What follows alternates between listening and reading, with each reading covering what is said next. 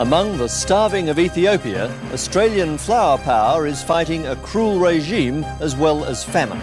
Only under cover of trees or darkness is it safe to dole out our life-giving food relief. And the need has never been greater. Thanks for joining me. 5 years ago, the world rallied generously to the hungry of Ethiopia.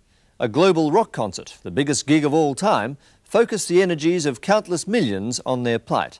But the Band-Aid solution was only temporary. Northern Ethiopia is once again in the grip of famine, and the central government's shameful use of starvation as a weapon of war, so tellingly documented by Four Corners reporter Chris Masters back in 1985, is again seriously compromising efforts to help.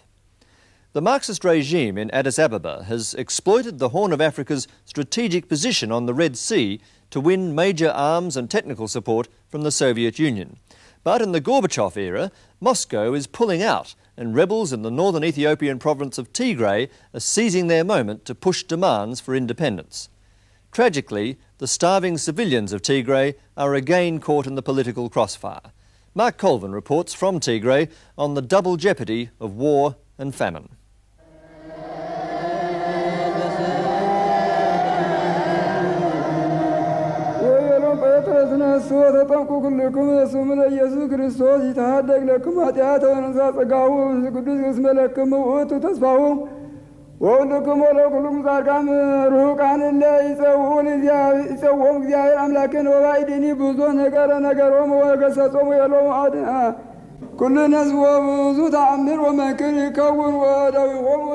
In northern Ethiopia, history is a living thing.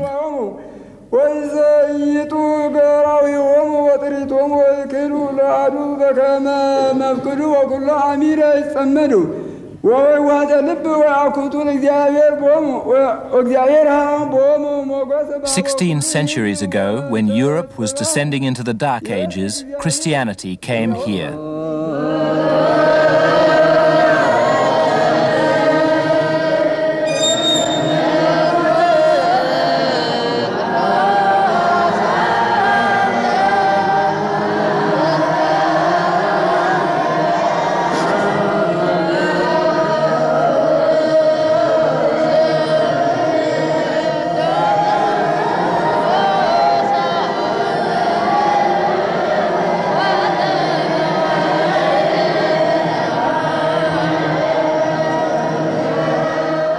Today, the great cathedral at Aksum in central Tigray continues almost untouched, a tradition that dates back to the fall of the Roman Empire.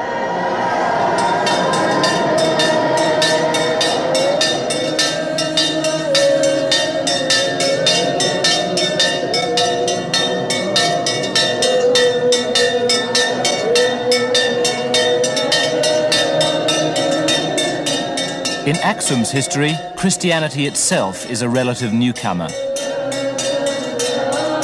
Hundreds of years before Christ, there was civilization here.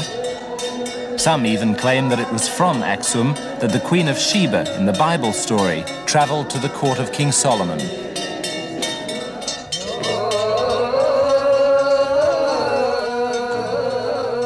In recent centuries, this branch of the Coptic Church has dominated all the kingdoms and empires that ruled Ethiopia.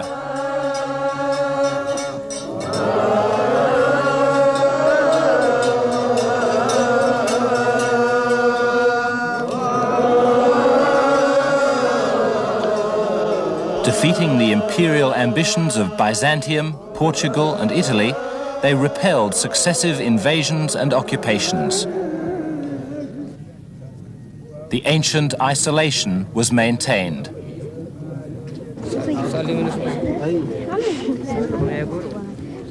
Now, in the television age, these are the people we know only as victims.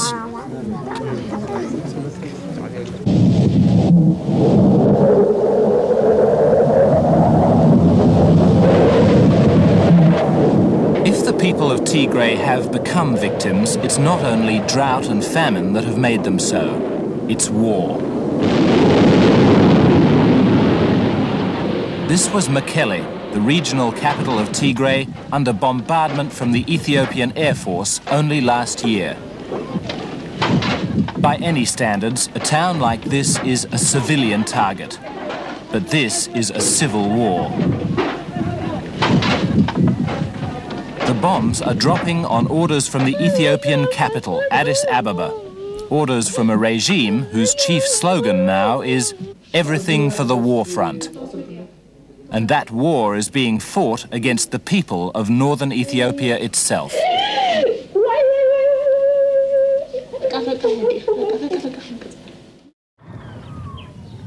And in the Tigrayan capital, Mekelle, even when the bombing stops, the suffering continues.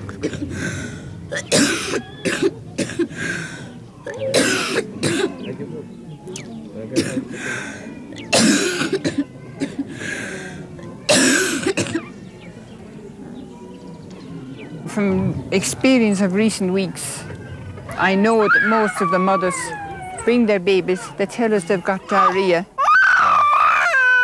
But when we start quizzing them, some have genuine diarrhea, but many are looking for food. So it's malnutrition? I'd say malnutrition. And diseases? At the Catholic-run clinic just outside town, Sister Margaret Coyne is seeing at least 250 new patients every week. Some are not malnourished, but they too suffer needlessly. War means more poverty, more isolation, fewer doctors and nurses, and less medicine. Tuberculosis of the spine and the glands is rife. The treatment for TB involves a course of 60 injections, but the world seems to have forgotten the Mekelle clinic. Medical supplies here are almost exhausted. We always had a lot of TB, but in recent months it seems to be much worse. And have you got enough medicines to treat it? Unfortunately, no. We had a good supply last year, but we're nearly at the end. Well, he's malnourished. He's a year and 3 months old, so he's really very much underweight. And once again, the skeleton of hunger is on the march. These are not the pictures you remember from 1984 or 85. This is 1990. The quiet famine has begun. You were here in 1984-85. Yes. How is this comparing with that famine? Do you have any doubts that this time it is just as bad? It's just as bad. I'd say it's even worse because it's more difficult to get relief in. And you don't see the same pathetic groups on it, but they are all around the countryside. We know, we live here, that everybody nearly is hungry. Even in the town of Mekelle, there are thousands with nothing. They've no income, nothing. This is probably the most disturbing famine because it's a quiet famine.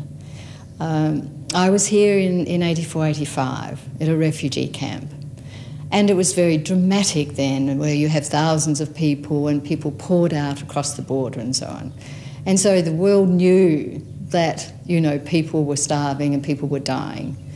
The same situation exists today, but people have been asked to stay in their own homes so that they wouldn't have the massive dislocation, the disruption to personal lives and to the whole programs that are happening within Tigray.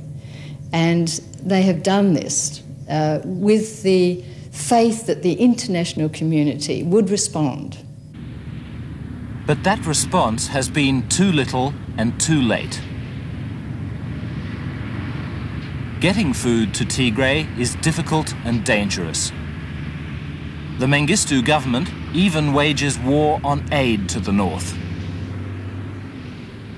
The convoys dare not move while the Ethiopian Air Force's Russian-supplied MiGs are still in the sky. They won't even set out till the hour before sunset. The only way in is the clandestine one, across the Sudanese border. To reach central Tigray and deliver the food means several hundred kilometers, traveling some of the world's worst roads. The trucks may cover only 60 kilometers in an entire night. Then they have to find cover from the air.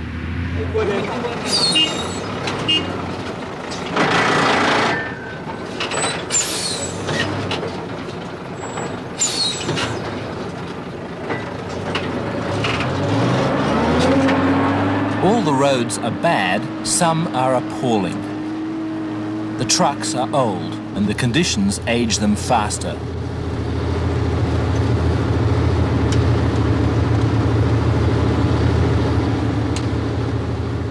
Convoys are meant to stay together, but mechanical breakdowns mean they often spread out.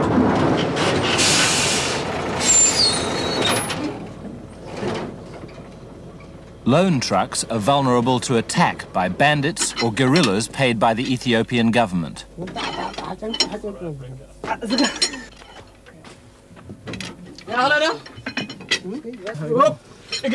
It's no way to run a relief operation, but the war means there is simply no choice. To call trucks like this second-hand hardly begins to describe the condition they're in. They'd already done a full lifetime's work in Europe before being sold to Africa, and it shows. This is the beginning of our fourth full night on the road since leaving the Sudan. In that time, we've covered less than 300 kilometres. There are constant mechanical breakdowns. Tyre changes like this one happen 20, 30, even 40 times during a single trip. This really ought to be a strong lifeline for the needy. As it is, it's more like a fragile thread.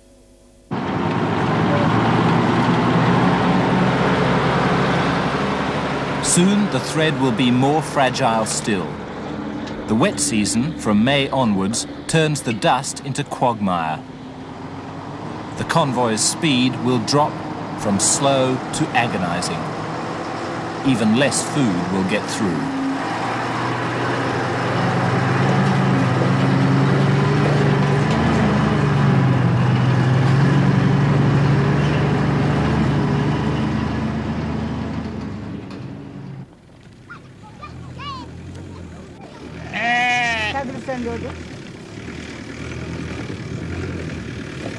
Getting supplies into the country is only the beginning of the problem.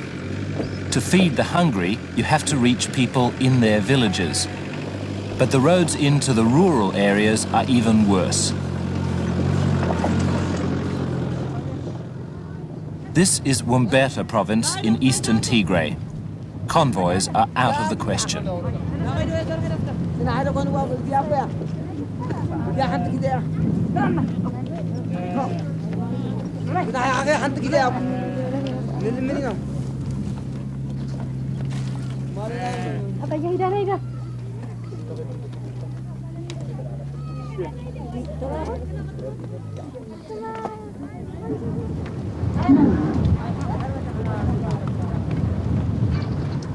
Two and a half million people are affected by this famine.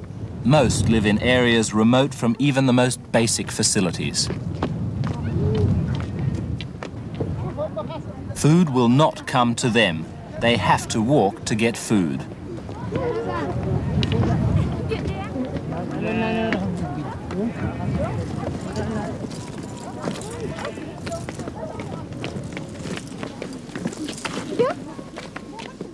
For tens of thousands of Tigrayans, that means a day's march each way, every month, or even every fortnight. Many have even further to walk, up to 5 days in some cases, with the prospect of 50 kilos of grain to carry home at the end of it.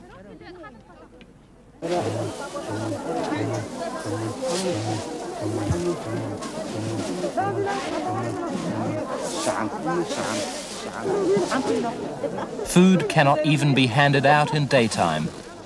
People waiting for grain have been bombed and machine-gunned from the air. They can't afford to take that chance again. This is Wukro, the town the people of Wombeta have to get to if they want food. To get here may be hard, but in 1984 and 85, the walk to refugee camps in the Sudan was harder. The tens of thousands who died in those camps or on the way have a kind of memorial here.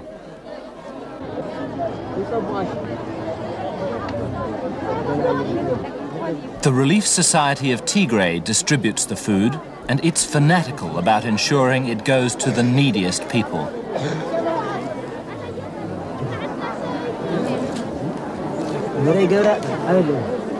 Only fairness and equity in the distribution can continue to persuade people not to migrate in search of bread. If they return with the food to their villages, their societies have a chance of rebuilding when the famine ends. If not, epidemics and mass starvation face them in foreign camps. But the question is, fair shares of what? All this effort is based on the Relief Society's assumption, when the drought began, that the world outside would send food.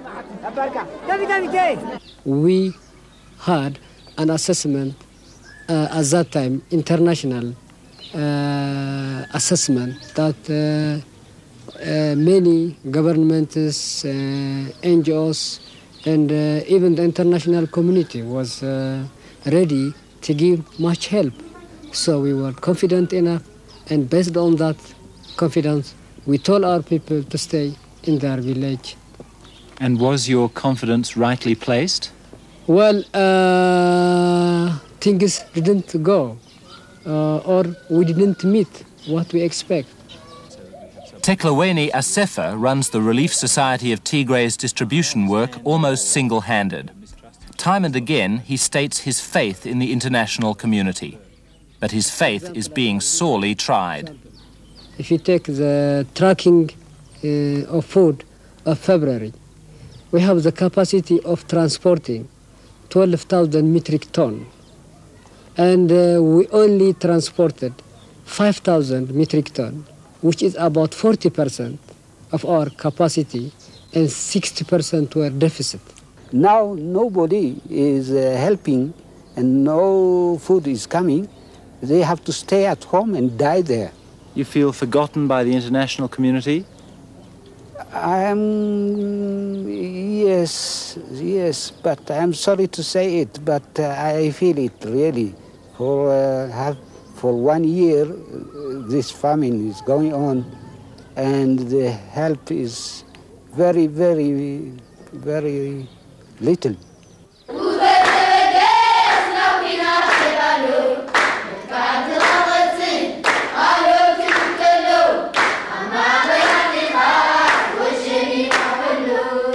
The people of Tigray have a right to feel cheated by the world's indifference. It's not as if they're just sitting there waiting for handouts. For the last 5 years, with education and development, Tigrayans have been trying to rebuild their society. Drought and war, not bad intentions, have brought the famine back.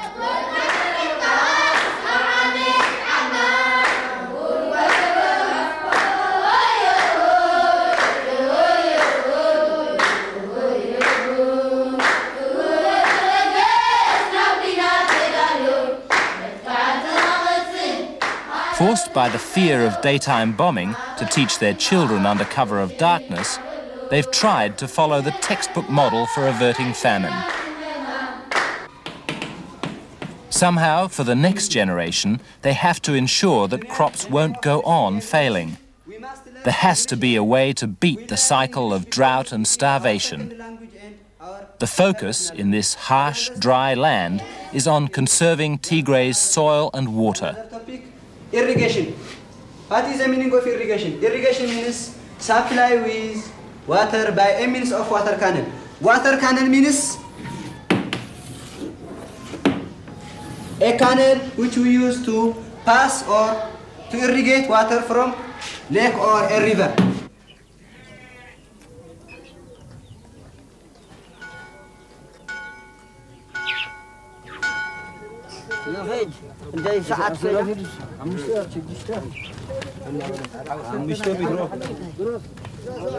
In theory and in practice, you see it at every level.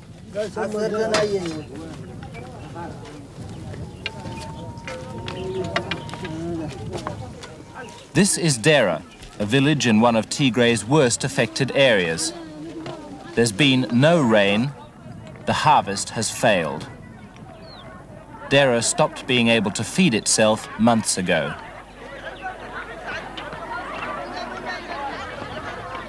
Yet morning after morning, people whose own fields lie barren for lack of rain turn out to help terrace the land. The hope is to halt the ruinous erosion which strips away the topsoil in the rainy season. But many working now are aware that they may not themselves be alive when the next harvest comes. This work will benefit only the survivors of the quiet famine.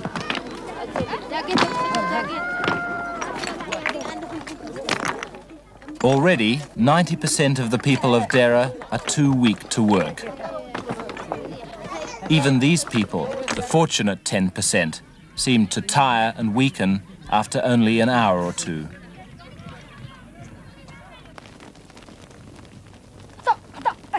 In Dera, desperation is setting in. This boy's name is Mahari Girme. He's 12 years old. Mahari has just become a shepherd. His family, with nowhere left to turn, hired him out to a local merchant. At the end of a month, if he can last that long, Mahari will take home his pay, 5 kilograms of barley.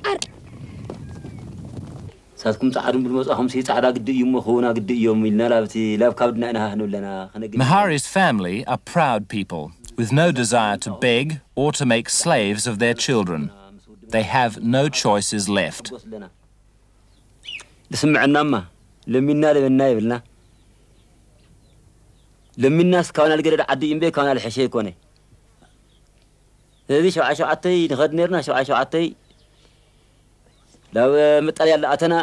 بعتنا كوان أتنيرنا كمي بتميت إمبراهام نموت لابلنا أنا شايفت أمتي بزحنير كنت أخسر يخون الموتة أنت موتة لا أنا وصلنا لعدنا نملس هزون صعدات مت وغرت بنا حرنا قرت بنا خم بنا بقول لا تخيلنا أنا ننابر نلبرنا هزون خم بالكونات عرب الحرقة الناون حارسنا هنزر إن نتقم نبل لحرسنا يتأفق نجاح حشنا نبل نقمة ولا سلزي جن شجر عينة جن وإحنا لينا جنس للغنا ما تعرف لما اللي هو مسحق لما اللي هو خين الناس وإنا تقمتنا هنا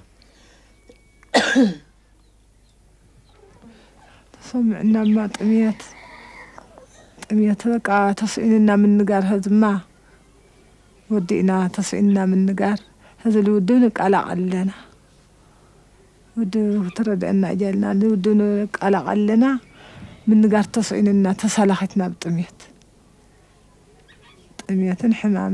حمام أخلي جنبي In December, when his harvest of barley and peas had produced nothing in the drought, Girme Seneslet sold his cow and calf. 2 months later, the proceeds of that sale were gone. He sold his ox, the ox he would need to plough for the next harvest. By then, though, everyone was selling and the price was low. Enough for this blanket, for warmth, and a little grain and flour. لا سوقنا قروت قنطات نشمت حرط ولا سوقنا ولا أنا نكايد لا فتحرط نشتي لا فكش هانس تغنس لو أمرسنا ما يبتيتنا ما تبيتنا سلو لا ستنا ما أزهمنا وحو قرنا نستي بوينا محلف معلتين قور لنا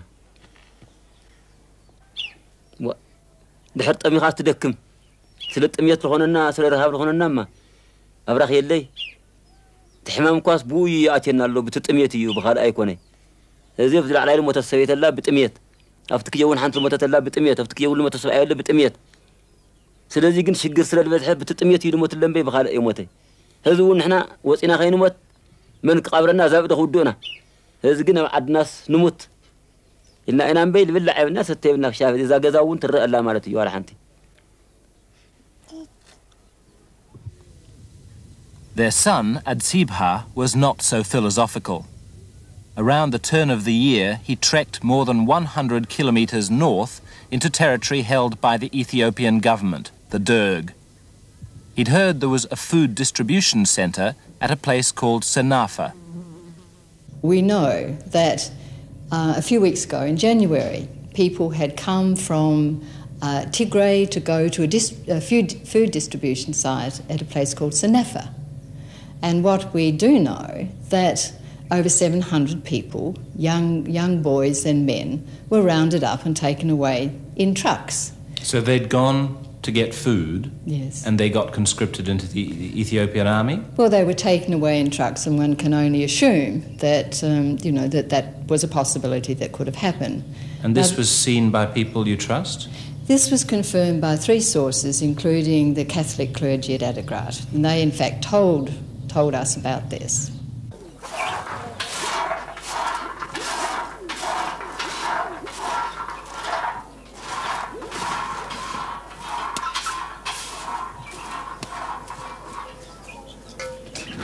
Their son gone, the family lost a daughter too. She died of hunger 2 weeks before our visit. There are so many mouths left to feed.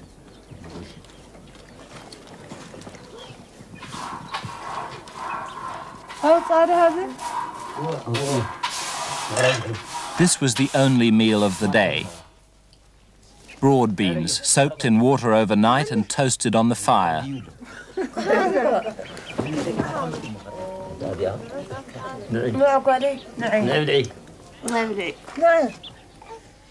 There couldn't have been more than 50 beans to feed the 7 of them. Still, when the neighbours' children came in, they were fed too.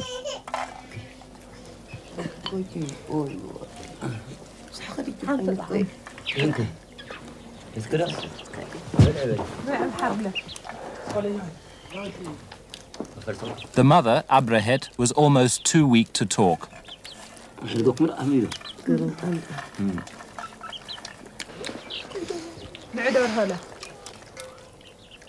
All were in pain, with headaches and aching joints and listlessness.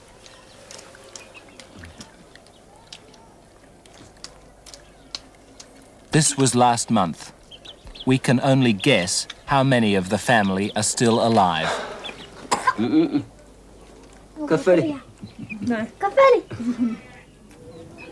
شاخندي معلت ما نقمت أبوي زقلق متنا نقمت إنام به ودك شوت فينا معلتين نقمت نصب لنا ولا بي شمع خندي معلت ما هنقوله.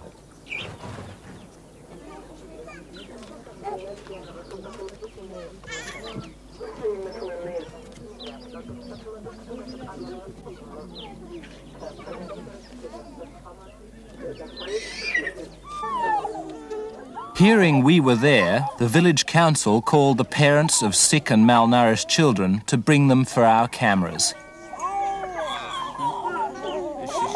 The famine was out from behind closed doors.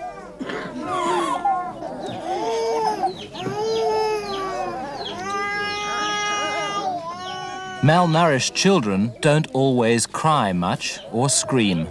They haven't the energy.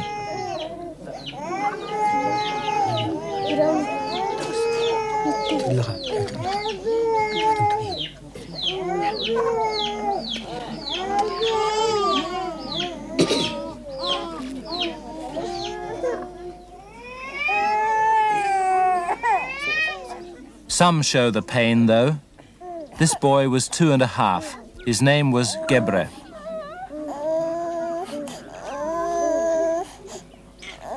Profoundly malnourished then, and in constant discomfort, Gebre is almost certainly dead by now.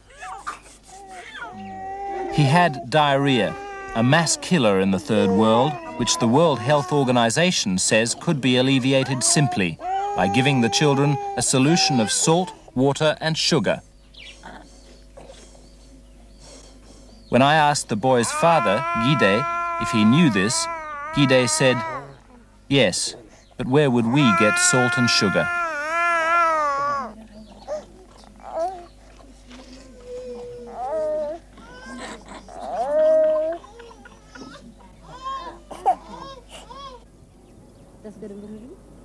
For the people of Dera, it's rare to see a car.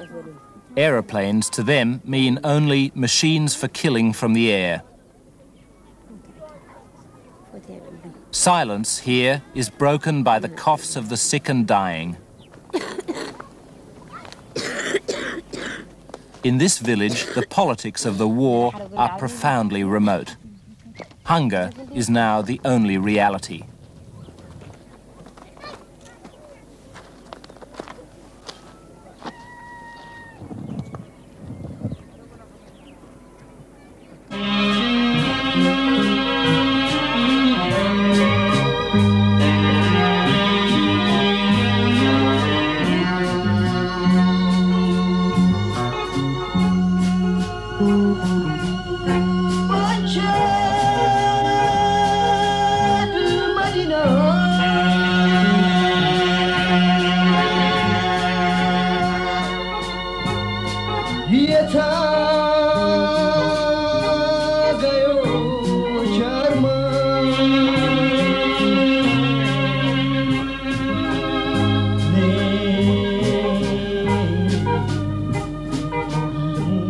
Politics, however, cannot be disentangled from the famine or the war.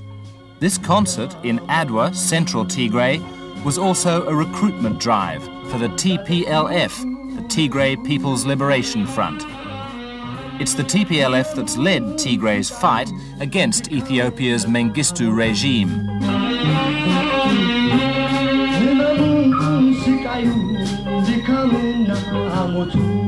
They say Marxist-Leninist rule from Addis Ababa has brought discrimination, deprivation, brutality and hunger to the people of the north. Yet the TPLF too is dominated by Marxism. We were told 60% of the Front's Central Committee come from the Marxist-Leninist League of Tigray. Having brought us to this concert, our hosts prevented us from filming till they'd covered over the Marxist-Leninist League's flag painted on the back of the stage. The hastily erected red curtain was there only to conceal a giant symbol of a hammer, a sickle and a Kalashnikov automatic rifle. That symbolism, apparently, was too potent for the outside world to see.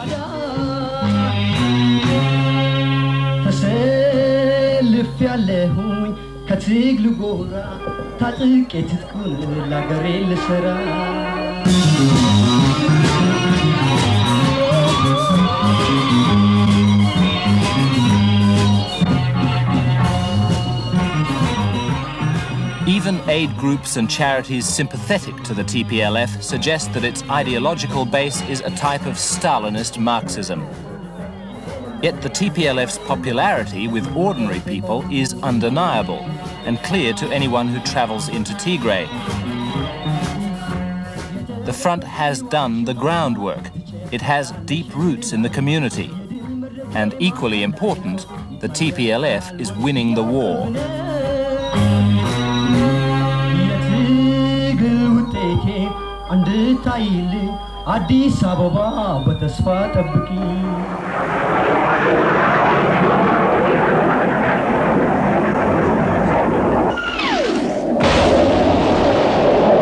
This was the road to the key Ethiopian town of Debre Tabor only weeks ago. An ITN crew with the besieging forces only 10 kilometers out recorded this MiG raid on the road.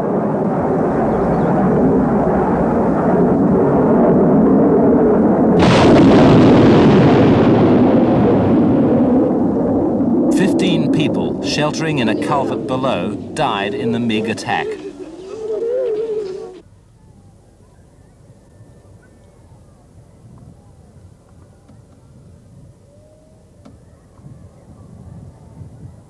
This is Debre Tabor now. We were the first journalists to film the town in TPLF hands. This terrain had been a battlefield for months. Now, few outward signs of the conflict remain.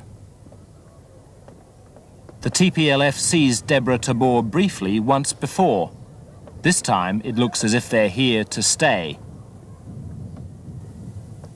This was the command post for the Ethiopian army garrison that held the town of Debre Tabor. And over there in the far distance is Lake Tana, the source of the Blue Nile. But this is more than just one more territorial gain, because also in the distance there is Bahir Dar, and that's the site of one of the Ethiopian government's most important airfields. Rebel artillery has taken out that airfield, and the result is that in the last 3 weeks, Debre Tabor has seen no MiG activity. The capture of Debre Tabor gave the TPLF an extra strategic advantage. It cut Addis Ababa off from the province of Gondar, a massive gain to the rebels. For some time, the TPLF has controlled the whole of Tigray. Now they also have large parts of the provinces to their west and south. And every month, the push continues. The Addis Ababa government is further weakened by the need to fight on two fronts. In February, the TPLF's northern allies in Eritrea, the EPLF, took the seaport of Massawa. That cut off the Ethiopian government's main supply line to the Northern Army, which is now under siege in the Eritrean capital, Asmara.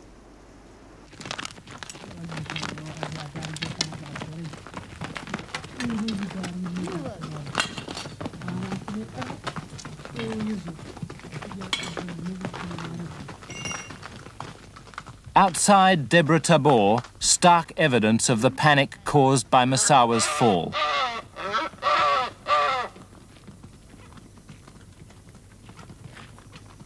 The Ethiopian army lost its nerve in retreat. All equipment was destroyed rather than let it fall into rebel hands.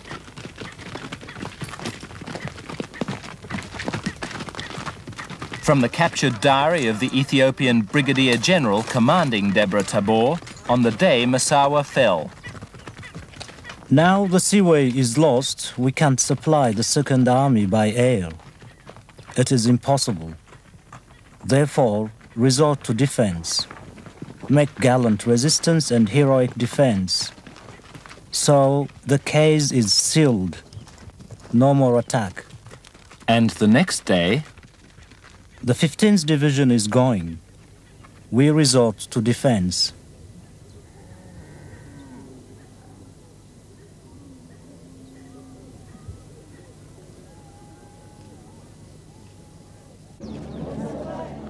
in the towns already under TPLF control, those who have not joined the rebel army have little to do but wait. There's almost no economic activity, and unless the military push results in decisive victory, there won't be. There's no malnutrition in the towns yet, but people can't live forever on slogans. The pictures of Marx and Lenin date from the time the Ethiopian government controlled this town, but the TPLF conspicuously haven't painted them over. There's a fear that if they win the war, they'll simply replace one dictatorship in Addis Ababa with another. If the people accept the Marxist-Leninist parties, then that will rule. If it's upon the choice of the people, so therefore always the guarantee is the people. How strong is the Marxist-Leninist influence in the TPLF, though? I've been told that it's as much as 60% on the Central Committee. Well, we cannot put it number-wise, 60 or 50%. Why not? Why not? Well, that's impossible. It depends upon... But surely it must be possible to count the number of people on the Central Committee who are Marxist-Leninists. Well, I cannot count. I can count the members of the TPLF. I cannot count the members of the MLLT. Well, perhaps you can give me an estimate of the strength of the Marxist-Leninist influence on the TPLF. Oh, well, I can't give you this. Just that organization itself has to answer that. But I can say. The TPLF may be evasive about politics, but those who've seen them in action say their practical work is admirably straightforward. They shouldn't lay the mortar in the water. Shane Dolan and Peter Morrison are Australian aid workers in the central Tigray hamlet of Idaga Abi. They're teaching TPLF people to dig wells. The same as well number 2. Okay. Not as simple as it sounds in a country where drilling rigs are about as common as space rockets.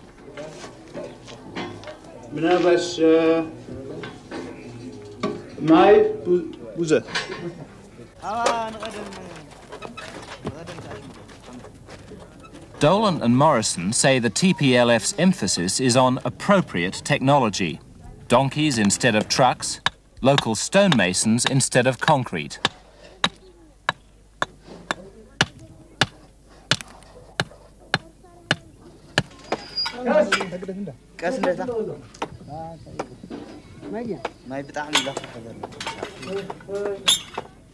And they say that's all of a piece with the TPLF's work in the villages, which emphasises democracy from the grassroots up. Of course, we don't see the battle or anything like that. All we can see is the development side of the TPLF, which for me, and I know for Peter, we feel very positive about. We can see that they are working with the people, they're giving the people the power to govern themselves, to elect their own people to govern themselves. They've got the water program that we're involved in, they've got agricultural programs, they've got the clinics, they've got schools. I've never ever seen any bullying or bossing. They really are one with the people, and I think that's a great comment about their authenticity as working for the people. Only 100 metres from the well project, people were queuing for food.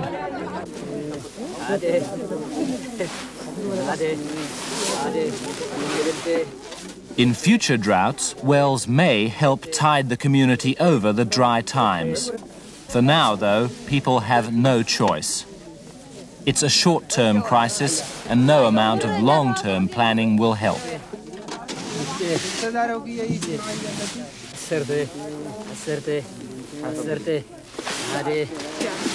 They need the food only the outside world can give. Adaga Abi is in central Tigray. The worst of the famine hasn't hit here yet. Yet these people were already dependent on the grain coming through. They're living from fortnight to fortnight with no guarantee that next time the food will be here. The people at the moment are getting food, but like I say, if a truck doesn't come within 15 days, there's no food. And from that time, from having no food at all, deterioration happens fairly rapidly. And of course, if the people have to walk to transit camps and refugee camps, their condition will deteriorate very quickly. It won't be a slow process, it'll happen very fast. By the time the last of the grain is doled out, people's desperation starts to show.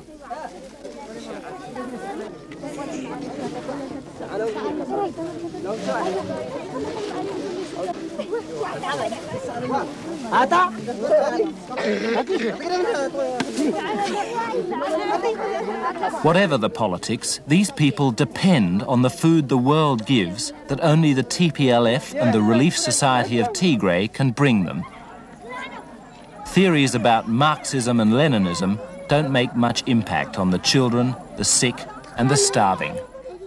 After all, I believe that humanity should not be complicated with politics. A child, a hungry child, doesn't know politics. You see? Then, I think the international community are aware of this.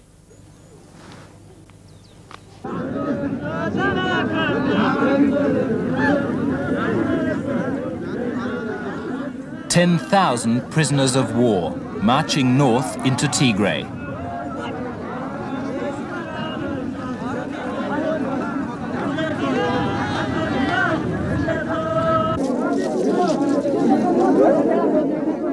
Only weeks ago, these men were serving in the Ethiopian army.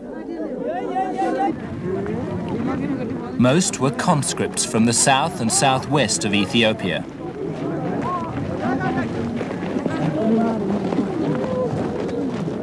They had little knowledge of the war they were signed up to fight, and now, in the hands of the TPLF, they showed few signs of regret that they'd lost. These were the prisoners taken when the Ethiopians lost the Battle of Debre Tabor. We saw them on the way to camps in Tigray's northwest, where they'll be held and, as the TPLF describes it, re-educated for a few months before being released. Scenes like this are a public humiliation for Africa's biggest standing army. The Ethiopian government must know the rebels are on a winning roll.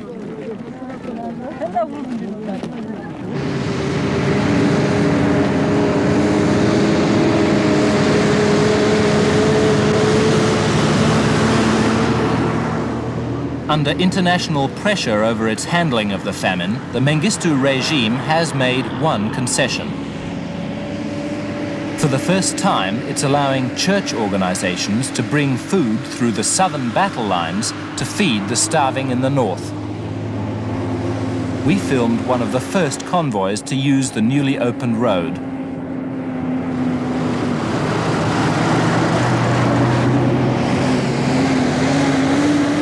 For the first time, food trucks were traveling through rebel-held territory in broad daylight.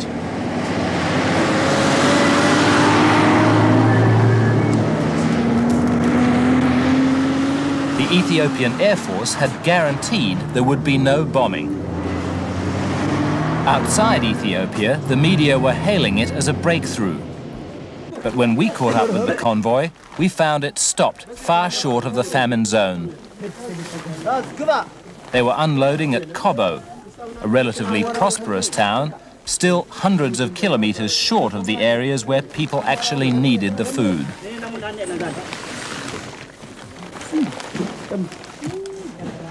These long-awaited daytime convoys are a small sign of hope, but for the moment, that's all they are. For one thing, the quantities involved are not large. For another, they're not getting the food through to the north where the people most desperately need it. But even if that happens, these convoys of themselves are not going to be enough. They'll supplement, rather than replace, the existing clandestine cross-border operation.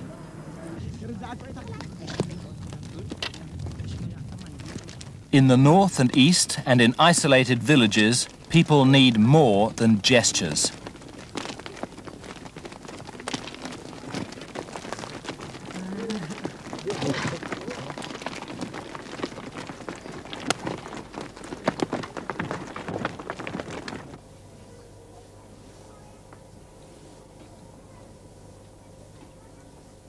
For some, it's already too late.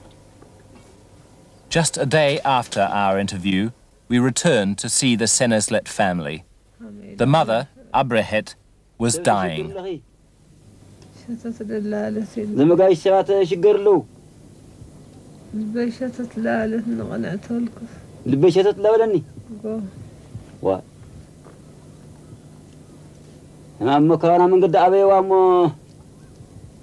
تماك عيوا أنا علكي ولا حبلياتهم به زمجايش لا أنا لهم حي ما تسويت لهم بس يوم اليوم ترى أنا جاي نخدي لهم كم يقولوا رهات سوات ترى أنا يقولي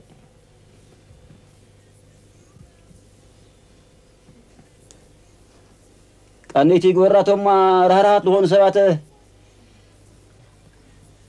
ما يكذب ما يستي مدحانيتي واي استي أخي ده أجي هاي صوتي طمني أوي ده جمسة فطير لنا له بيز قواي وهاوتنا مس يوم لنا له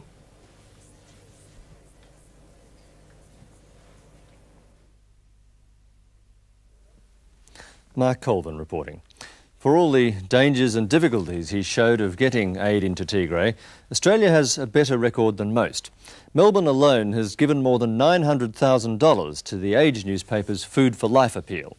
The response hasn't been quite so great in other cities, but Community Aid Abroad and Freedom from Hunger are sponsoring appeals to alleviate the famine in both Tigray and the neighbouring province of Eritrea. The telephone numbers on your screen will put you in touch with either or both appeals. That's all from Four Corners tonight.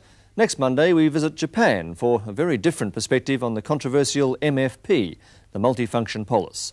See you then. Good night.